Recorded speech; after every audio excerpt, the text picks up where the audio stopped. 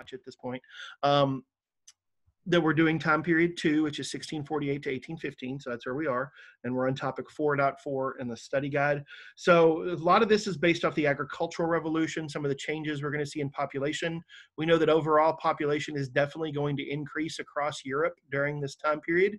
We have the long-term combined health effects of higher caloric foods like corn and potatoes coming across as a result of the Columbian Exchange. We have not great, but slightly better understanding of human health and disease and all that by the very end. The first vaccination is smallpox, 1798. But mainly we're just going to get better nutrition, and that's going to allow people to live past childhood, which means they have a greater chance of living to adulthood and having children of their own. So we start to see pretty significant population growth. That also means, however, that we still have a lot of poverty. So many of us are going to wait till later on average to get married. Marriage is almost always for economic purposes. It is not about love or companionship. It is about survival. So you have to bring something to the marriage that makes you a good candidate. So that's some level, excuse me, I'm a little dry this morning, some level of financial security. So many young women or men are going to have to work for several years and acquire a bit of money so they can bring that to a potential marriage. Of course, that does not mean that most of us wait to have sexual interactions. So we do see a rise in illegitimate births. We saw a clip from the awesome Story of Britain. You know what I might do I might need to rewatch that entire series again. I think I have time, so I'm gonna hook that up.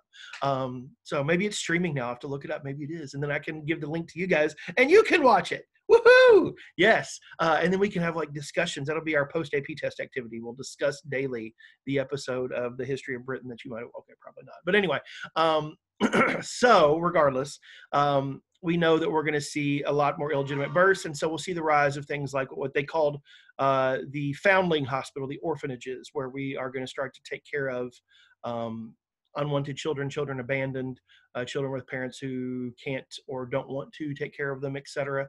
And so we see the beginning of what will eventually flourish in the third time period of the beginning of modern social welfare systems start to happen during this time period.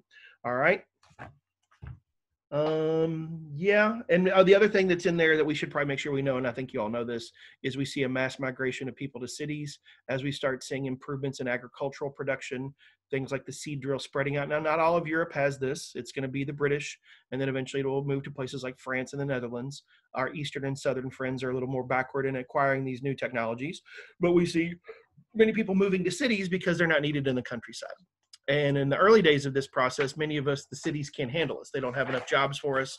So we see a rise in crime. We see a rise in prostitution, all those kind of things. We have the world's first police force created early in time period 3 because we have more crime to deal with. And so we have police protection to help people, usually rich people, so they have to deal with, poor people. Oh, that kind of thing. All right. I mean, trust me, I understand. I avoid poor people if at all possible. As a high school teacher who's fabulously wealthy, I totally get it and avoid the poor as much as I can. Anyway, this reminds me, years ago I had a student who was like, "You're very critical of your privileged East End attitude." And I was like, "Dude, I grew up in Dixie Highway. Like, I don't want to hear it. I wasn't living in a ditch, let's be honest, but I didn't grow up with a whole lot of money, so I don't want to hear that." And he was like, "Oh, I'm sorry, I didn't know." I was like, "Yeah, so talk about assumptions." Anyway, you start making fun of the South End, my South Endedness comes out. Now, I can make fun of the South End because I'm from there and I'm not moving back, but you can't unless you're from there, then I'll allow it. All right, topic 4.5, 18th century culture and arts. We mentioned Baroque earlier. People like Caravaggio, one of my personal favorites. One of the books, an Audible in my queue to listen to soon, is a biography of Caravaggio, so I'm pumped for that. That's going to be fun. Bernini, who does the great altar in St. Peter's Basilica, the ecstasy of St. Teresa as she is overwhelmed by Catholic Jesus's awesomeness and makes her pass out with joy, all that good stuff. And then music like Handel, Bach, very complex stuff that is going to really engage your mind and your thoughts. And that's really something that's important at that time.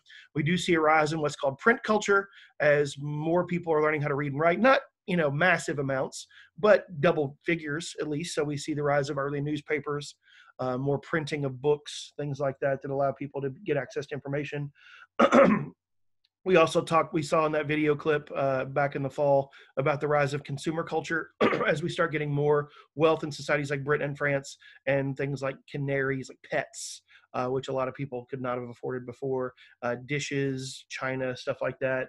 And then we have the knockoff versions for those of us that can't quite afford the best stuff from China. So the Dutch start producing their own. When I was in the Netherlands and Belgium in January, I went to the city of Delft, because there's a lot of Baroque artists there. Vermeer, for example, is from Delft, but they produce what's called Delftware, which is kind of like the Target version of Chinese porcelain. So it was the more affordable version of that stuff for people. So we have knockoffs today. They had knockoffs back then. So that's kind of how that worked. All right. And then 4.6, the enlightened approaches to power. We have what is called enlightened absolutism. We're still dictators. We still hold the power to do whatever we want to, but we start to show some flexibility to adapt to newer ideas. Can anyone think of an idea that might be considered? Because obviously the other thing is you have to remember, we're not going to become democratic. That would take away our own power, our own influence. So that's not going to happen. But what kind of reforms might an enlightened absolutist be willing to engage with? At least in Prussia, limited religious tolerance. Excellent, great answer. It's probably the most predominant. Anybody think of another one? At least one more, perhaps?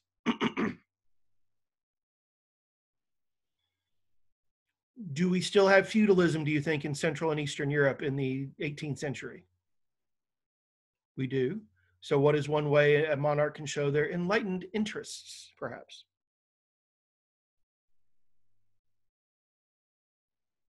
Emancipating the serfs. Correct. So probably the most famous of all these is going to be Frederick the Great of Prussia. He's still a warmonger. He still executes people that oppose him, all those things, but he does show religious toleration. He builds a synagogue in Berlin, for example. He frees the serfs on his own land. He doesn't do it nationally because basically the entire culture of Prussia is a military-based one. And the way that this man gets loyalty from his nobles is to basically let them run their lands as they see fit. And then whenever he needs soldiers, they give him soldiers. And so that's why he basically stays out of that. But on his own land, he frees the serfs. Some places we have limited freedom of the press. We allow some editorializing and some reporting, which is obviously not something that's very common at the time period. So there are some changes, but for the most part, with the exception of Great Britain and the Netherlands, we are still absolute monarchies across the continent, even all the way up to 1815. We know France has a variety of different things going on here at the end, but I would not say Napoleon is someone who, I mean, he's a tyrant, he's a dictator, just like his, Louis XIV in many ways. All right. So topic 4.7 is something we've already covered. Oh, no, that's because it's a review. Duh, the last one's a review. I'm an idiot. Moving on. Unit 5. Unit 5. So let's do that. So this is, again, still time period 2, 1648 to 1815. The rise of global markets. So we see an increase in international trade. I would argue we are absolutely globalized during this time period. We saw it with silver in the previous time period, trading to China from Europe and the Americas, but we absolutely have much more seafaring trade. And you could definitely argue during this time period is when the Europeans start to flex and become dominant naval powers and economic powers. The British take over India in 1757. We will see the Dutch establish some control in places like Indonesia. India remains, part of it is controlled by the Portuguese. Most of African states are still independent. China is technically still independent, but we definitely see more influence and trade networks taking place around the world.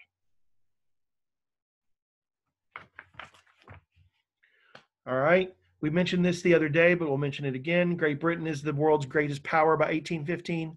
They do so by defeating France in a series of wars, most prominently the 7 Years' War, which ends in 1763. Just think of this. We all know this because we're Americans and you took American history last year. Great Britain loses its #1 colony, its most wealth-providing colony, and literally continues to rise unabated as the world's greatest power.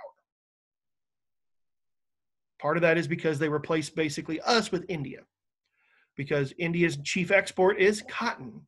And we know that the early industrial factories are primarily making cotton textiles. Britain cannot grow cotton. Remember, you're talking about 1,000 miles north. London is basically on the same line of latitude as Toronto. So, and I love Toronto, but a couple of years ago I went there for spring break, and I was the only idiot that went north for spring break that year, and it was snowing when I got there. So yeah. And for some reason, my iPad would only work to watch the NCAA tournament final in the bathtub in my hotel room. So I sat in the bathtub with no water, not taking a bath, but that's the only place the Wi-Fi worked. So it was very, very odd. So I watched the NCAA final in a Canadian hotel bathtub. So that's a fun story. Anyway, yeah, good times. Weird things happen when you travel. So, and I didn't know a soul in Toronto, so I was like, I'd go to a bar, I'd go out and watch the game. I was like, I don't want to do that. So I watched it in my hotel bathtub. Most places I go, I know people and I stay with them or something like that. But I was just like, I've never been to Canada. Let's go to Canada. And why I did that in April, I don't know. It was a lovely city, but eventually when we can travel again, summer, eh? So anyway, that's Britain becoming a dominant power. 6 or 5.4, we've got the French Revolution. Now, we spent a lot of time on this. You guys did some really good presentations. So I imagine you remember at least your portion of the revolution decently well. Just remember that the broad story is as follows. We need to look at the causes, a couple of the things that happen, and the effects, because that's all we would get in a DBQ. So we're not worried about a lot of the detail. You don't need to worry about this stage versus that stage. That is absolutely not something that's going to be on a DBQ, so we don't worry about that. Plus, we can't even agree on when the French Revolution ends. Some people say it ends when Napoleon takes power. I would argue, your textbook argues, that it ends when Napoleon leaves power. So it's still debatable. There's no ironclad answer. It's like most things in history, interpretive. So we know the French Revolution has a variety of causes, some short-term, some long-term. Can any of you brilliant folks remind me of a cause of the French Revolution? Why does this happen in the spring of 1789? There's famines in France. Okay, absolutely. Short term, there's famine, so that exacerbates a lot of the long-term conditions that were already negative in the country. True. Good. Anybody think of any of those long-term consequences? What is something that has been brewing for a while and finally spills over during this time period? I'm going to extend that coffee metaphor. Is it the debt that the country's facing with the taxation of like the working class? It is absolutely correct that the high taxation policies, the unfair taxation policies, the estate system, the church leaders, the clergy, the nobles pay no taxes, even though combined they own about a third of the land. They pay no taxes on it. We're afraid of making those people angry, so we just go, well, what can we do? And we, of course, have in the third estate, which is 97% of the population, we have the growing bourgeoisie, the middle class. Many of these people are even richer than the nobles, but they don't have the historic last name, so they don't get certain privileges. They have to pay taxes, so there's a lot of frustration amongst those people, and they will be the leaders of your revolutionary group, in theory doing so in the name of the average person. Not so much, but that's at least what they say. So who are we truly upset with that causes all this to happen? Who do we blame for these challenges?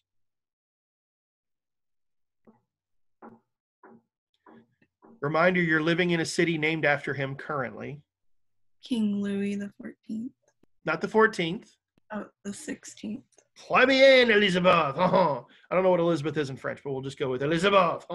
So, yeah, Louis the 16th. He's the dumb one.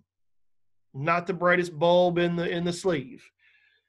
He refuses to make a bold decision. He does not want to make anybody angry. He doesn't want to upset the nobles by taxing them. So he just basically says, like, I don't know what to do.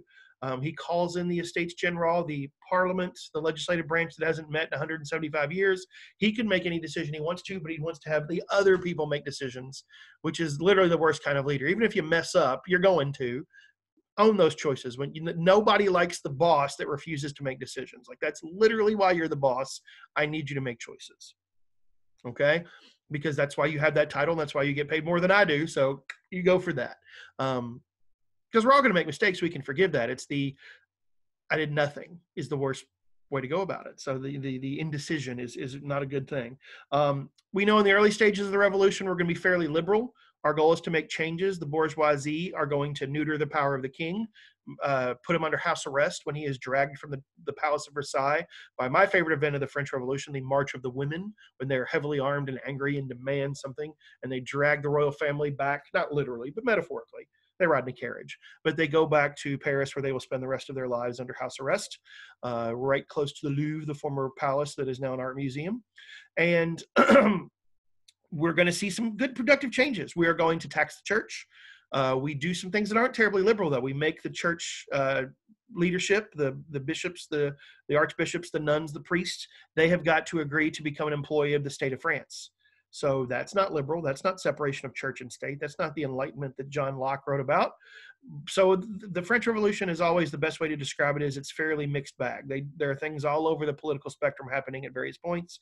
But what tends to happen is within a year or so, we've kind of gotten complacent and there is a split. There are those who believe we have done the right thing. We've made choices. The king is no longer in power. If you don't remember the name, that's okay, but they're called the Girondins or Girondistes, the G ones.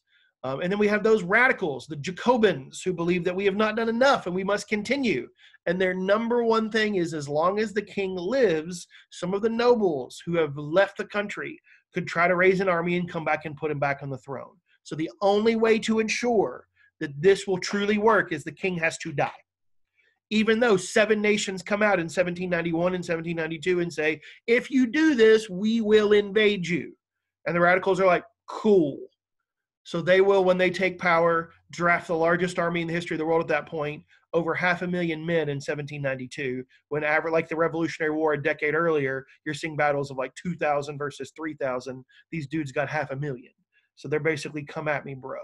And that's definitely what's going to happen. So in the midst of a revolution, we also have wars with multiple European states. It's a rather chaotic time. Of course, the most infamous part of the revolution when the Jacobins take power is the radical reign of terror.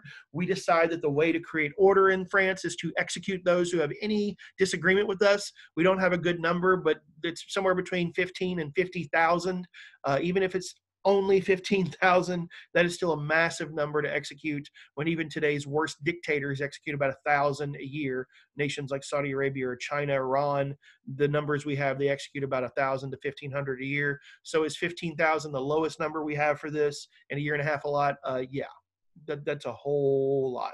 Of course, Robespierre loses his mind. A lot of things that were intentioned to help people also end up turning badly. We have riots. We have, people in jail are ripped out and literally killed by bare hands. We chop off the guy in the Bastille's head and walk around the city of Paris with it. We go nuts. We do a lot of really bad things that are immoral in many ways, but it's a great example of mob behavior that we do things oftentimes in groups we would never do on our own. And that's something that is kind of an innate part of human nature, I think. So long story short, we also probably the other thing that's most famous about the Reign of Terror is we try to remove Christianity from public life. This is something that does not go well with the average person. France has been a Catholic nation for 2,000 years almost. It's a huge part of their culture and their belief system. So to take away people's faith is not something that is well respected. Infamously, the Church of Notre Dame, which I just saw last week, was the 1-year anniversary of that fire. It seems like that was about 14 years ago. But I had hair and was skinny when that fire happened, at least in my recollection right now. But that was a year ago last week. So, but Notre Dame was attacked. Many of the things inside the church are destroyed and burned because the Catholic Church is just wrong and terrible. And this is something most people in France strongly disagree with. We have that goofy calendar, so people forget what day of the week it is, so they can't want to go to church because they don't remember when church would have been. I mean, all that kind of stuff. As many of us are saying right now, it is not hard to make people forget what day of the week it is without normal routine. I don't know about you all, but half the time when I wake up, I'm like, who? Huh? Because oftentimes we know the day of the week by the calendar we keep. And right now, all of our calendars are relatively similar. So therefore, that's, and for the rest of my career, when I teach this, I'm going to make this example until I get really at the end of my career and people are like, what? Pandemic? And they don't even remember it. And you all say, Mr. Rich, well, I started teaching right after 9/11, and that was before you guys had any cognition of that. So time marches on, it will, and eventually this will be a distant memory. But many of us, if not all of us, will remember the details of it because it was something that we lived through. But, the generation after you all won't. They just won't. It will be something they read about or hear from their parents or their siblings or whatnot. So anyway, we know that women are not allowed to participate very much. They start at the beginning, but as radical as this revolution is, women are still on the fringes. A famous example, Olympe de Gouges, who is a woman who simply, because she has a friend who's a publisher, takes the Declaration of Rights of Man and Citizen, the major document of the revolution, and changes the male nouns and pronouns to female. That's all she does, and has it printed as a political statement that women are being left out. She is executed during the Reign of Terror for such insolence. changing words in a document. That's you women, you stay in your place. So the big effects are, of course, this spreads to the rest of the world. We see other revolutions in other places. We know we'll see other revolutions like in the colonies of the New World. We know Haiti, the Spanish colonies, Portugal. We will eventually see other revolutions in Europe in this time period, or the next time period, like in 1830, in 1848. The French Revolution has a huge part in helping create modern nationalism because Napoleon inspires great love amongst his own citizens, and they band together. Napoleon also helps create what we know as public schools. So we teach history as propaganda, basically, where everything France did was great. Napoleon's a wonderful leader. So we have the world's first modern national anthem, which is still their national anthem today, La Marseillaise. And that's really important. He also creates nationalism in the countries he invades because they band together because they hate him. And we know the next time period we'll see the unification for the first time ever of Germany and Italy, two nations that are conquered and occupied by Napoleon for a decade plus. So we see that the beginnings of unification in an attempt to fight against foreign oppression. You know my favorite analogy, 5 fingers versus the fist. So that is why we do that. All right. So those are some of the major impacts of that. Now, the last part here is going to be Napoleon. They put Napoleon as separate, which again is fine, whatever. So we have 3 things left: Napoleon, the Congress of Vienna, and Romanticism. So we'll do those 3, and then we're good to go. So we know Napoleon rises as a military figure. He's a general. We know throughout history, many of our leaders have first gained popularity through military exploits. I mean, I don't know exactly what the number is, but I'd imagine at least a fourth of all the way up to a third of American presidents have been soldiers during wartime. Maybe not leaders like Grant or something, but JFK fought in World War II. Ford was in war as a younger man, all that kind of stuff. They're in army, so that's huge part of most of our history. As we look at these military heroes as someone who would also be good politicians, and sometimes that's true, and sometimes it's not. But Napoleon is going to take over in a coup, a military overthrow in 1799. He is 30 years of age. He does it with 2 other guys. Eventually, he sheds those 2 dudes, and he will become eventually emperor for life in 1803. He will make peace with the Catholic Church. He will create the Unified Bank of France. He will create public schools. They're not mandatory, but they certainly are, I would argue, the greatest opportunity to create more chances for success for most of the population. When you look at the middle class, what creates a large middle class anywhere in the world? It is public schooling and industrialization. And so we will see those things at the end of this time period and the beginning and the middle of the next. Napoleon is also an expert military hero. I don't know a lot of the details about it, but if you study military theory and battlefield strategy, he is one of the greatest who ever did it. So big ups for Napoleon, god of war. All right. He conquers huge chunks of Europe. Eventually, of course, he will lose in Russia because he gets stuck in winter. Bad idea. A lot of his dudes get sick. He abandons his soldiers, goes back to Paris, and then 2 years later is captured and sent to an island in the middle of nowhere the second time, and he will die on that island in 1821. So I would argue of all the people we study, he might be the most important person in terms of his impact that we study in AP Euro in any depth. And I left out about 25 things he did. So, I mean, he's fairly significant in many, many ways. Some of them good, many of them not good, but they love him in France today. You go to visit his grave, it's inside what used to be Louis XIV's private chapel, and he is inside of 7 coffins, like a Russian doll. So that's kind of interesting. And it's beautiful. It's a beautiful Baroque church, right smack dab in the middle of Paris. It's right across the street from the Rodin Museum, where you can see the original thinker. In fact, the last time I was there, I did a very artistic shot because I'm a wonderful photographer. Not really, but every once in a while I get lucky. And you have Rodin doing this, and in the back, you see the golden dome of Napoleon's tomb, which is like, ooh. Now, like 99% of people don't care, but, I'm a nerd, so whatever.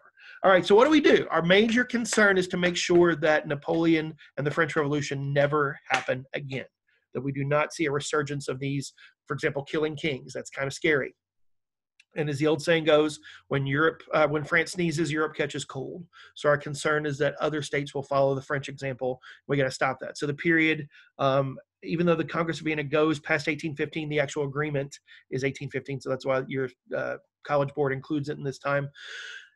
They're basically like, no way, we're not going to let it happen. So it's a very reactionary period. The goal is to put old monarchs back on the throne. The goal is to work together. We willingly lower the amount of troops we have.